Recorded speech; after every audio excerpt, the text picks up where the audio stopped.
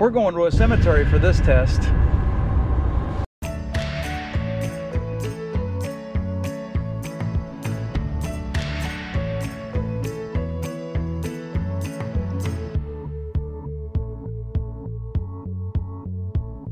Man, that didn't do anything for the windshield. You guys have the same problem with your Ford truck when you hit the windshield washer fluid, it goes all over the driver's side window? Makes a mess. Design flaw. Well, in last week's video, I kind of made a complaint about the UAV forecast app being pretty much a paid site now. And I got a bunch of comments with alternative applications for the wind and things like that. A couple of people pointed out air data, which is pretty awesome. I got a comment from Saved by Grace and a comment by Gary Linane, both recommending the air data app. Telling you what, I'm glad that they did, because that app is stand up right now. It's really doing well. Apparently it's got an option in there where you can link your data with your flight. I'll have to play with that one of these days and figure that out too, but that sounds like a pretty neat idea. I think he wants to pass me. I'm going 5 over the speed limit. I got to try to find this cemetery. Every time I try to find this cemetery, I drive past it. I wish he would pass me so I could not pass it. That house back there reminds me of the place I grew up. The only difference is it's not in West Virginia and it looks different. Wow. Figure that one out. We're almost there. Was that it? Oh crap, I passed it. Yep. Looked like the gate was closed. Pellicer Creek Cemetery, established in 1874. It's got a gate that's closed. I wonder if I can park up here though and fly. Let's take a look and make sure I won't be disturbing anybody. It doesn't look like it's locked, it just looks like it's closed. Oh, I haven't even told you guys what we're doing. Let me park here and I'll tell you what we're doing. All right, so let me pull up air data. And right here you can see that it shows an hour by hour whether it's good to fly or not. But what's really cool is you pull up the thing here and it's got pretty much the exact information that the UAV forecast had. But it's easier to read because if you go to the wind, instead of having to slide that little toggle over to the right to increase the height and hit enter and all that stuff and wait for it to load, it shows you the wind conditions at every 100 foot increment at just one touch, and the gusts as well. So that's pretty neat. But another thing that's neat is you actually have, I think, 7 days of forecast that you can look at. Maybe 5. I think it's 5. But either way, it's definitely more than 3 hours, so air data, good deal. Well, last week's update video that we did, I did a quick shot. And during the quick shot, it was a rocket, a legitimate rocket this time. But during the quick shot, I set the height for 160 feet. And when Jack started raising up, or I'm sorry, when Rose started raising up, she went past that 160 feet and she continued to go until like 207 feet. Well, at that point I realized that it wasn't set for 160 feet above the ground, it was set for 160 feet above where she started from. Well, that was just something that I said in passing during the video. I never really even thought about it much. But Pickleface Productions sent me a comment that said I had no idea that the rocket height was the height from the start point. That's good to know. Well, after reading this comment, I started thinking there's got to be a video idea here. And now there's a truck coming up behind me.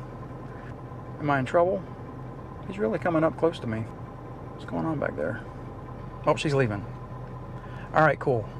So I think we're going to have the place to ourselves again. You know how on the DJI Fly app you can set your height limit to whatever you want it to be? I've usually got it set to 394 feet or something like that. That way it doesn't go to the 400 foot mark above ground. If you set the height limit to say 200 feet, you don't want to go above 200 feet, but you want to do a rocket, and you have the rocket go 160 feet, but you start out at 50 feet, the ceiling to that rocket's going to be 210 feet, so that's going to be above your allowable line on the DJI Fly app. If you get 2 for 3, that's 6 for 6. It's $1 a piece. You get 1 for 2, that's an extra $1. It's twice as much. Wait a minute, 2 for 3, that's 1.5 as much. That's 1 for 3 for 5 is start over. 1 for a half. So my question was, will the DJI Fly app stop the drone at that 200 foot mark and end the quick shot, or will it continue to the end and go above that ceiling that you set? So that's what we're going to test today. I want to get Jack up and going. I want to check all of his credentials or specifics or particulars. I don't even know what word I'm trying to use. We're going to get him up in the air. We're going to try this. I think it's going to be a pretty cool test because I have absolutely no idea what's going to happen. Why is the gimbal so crooked? I need to do a There we go. He was doing his little startup thing and I kind of interrupted it. Let me go to the radar because I know people don't like the map. Actually, I'm going to go back to the map. I like the map. There's the drone. I'm not facing the drone. Okay. I'm going to get Jack on the back of the truck here. Get him some satellites. Okay, so let me screen record this. All right, we got a good battery here. We got no satellites yet. Not sure why we don't have any satellites at all. But we don't have any satellite. Oh, we got 4. Okay. So this is what I was talking about. You go to the safety tab and you go max altitude. See, I got it set at 393 feet and change. Well, if I push that down to say 150 feet, let's put it to 150 feet. And we got our home point's been updated, so that must mean we have our satellites. So we got 12 satellites, a moderate GPS signal. Let me check this transmission tab and make sure that we're good. It's on dual band and it looks stable. All right, good deal. I think we're good here. Okay, so we've got 14 satellites. We've got our satellites now, so we can go ahead and take off. I'm gonna just get them up in the air here. We'll get them to hover. The truck's parked at an angle, so don't worry about that. Let me just get Jack over a little bit here so I'm not going to hit a tree or something, because there's some cover here. But it looks like he's responding to my controls well. So let's go over here to the cemetery and we'll find a point of interest. And we're going to do a rocket and see if he goes above that that 150 foot mark. I think I actually see something that I want to focus on. Looks like I don't know what that is, but I can't really tell what that is. But let's do this. Let's focus on that, whatever it is. And we'll go over here to quick shots. We'll select rocket. And I want to go up. I want to put it up 170 feet because I know that that's going to be above that 150 foot mark. And now, let's just hit start. Oh, I got to draw a box. Let's draw the box and we'll hit start and see what he does. I hope that it stops him, but I'm not sure what's going to happen here. This could be something that could ultimately get you in trouble if you're not paying attention. So we're 110 feet up in the air. We're approaching the 150 mark. We're only halfway done. All right, so it stopped it. It actually it totally stopped the quick shot in its tracks. So it's not continuous. It says max altitude reached of 151 feet. That's good to know because now the DJI Fly App is not getting you in trouble. That's a really good safety feature. Let's see if the droney will do the same thing. So let's do a droney. We'll go 170 feet.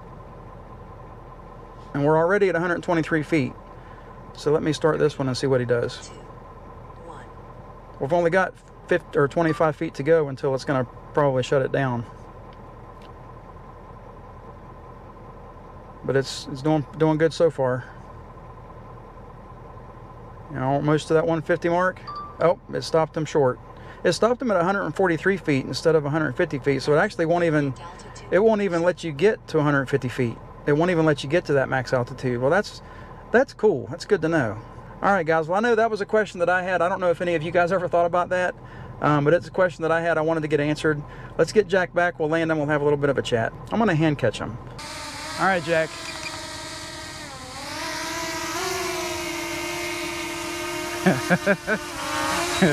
I can do this. Yes, that worked. Now I just have to not drop him. I know this was a very simple, quick test, guys, but it's something that I was wondering about, and now we've got our answer. I wasn't really surprised because I knew that DJI probably had some sort of a safety feature regarding that. Yet again, DJI has thought of everything. I really do appreciate y'all watching the videos every week. Hope you enjoyed it. Have a great week, and God bless. I got confused.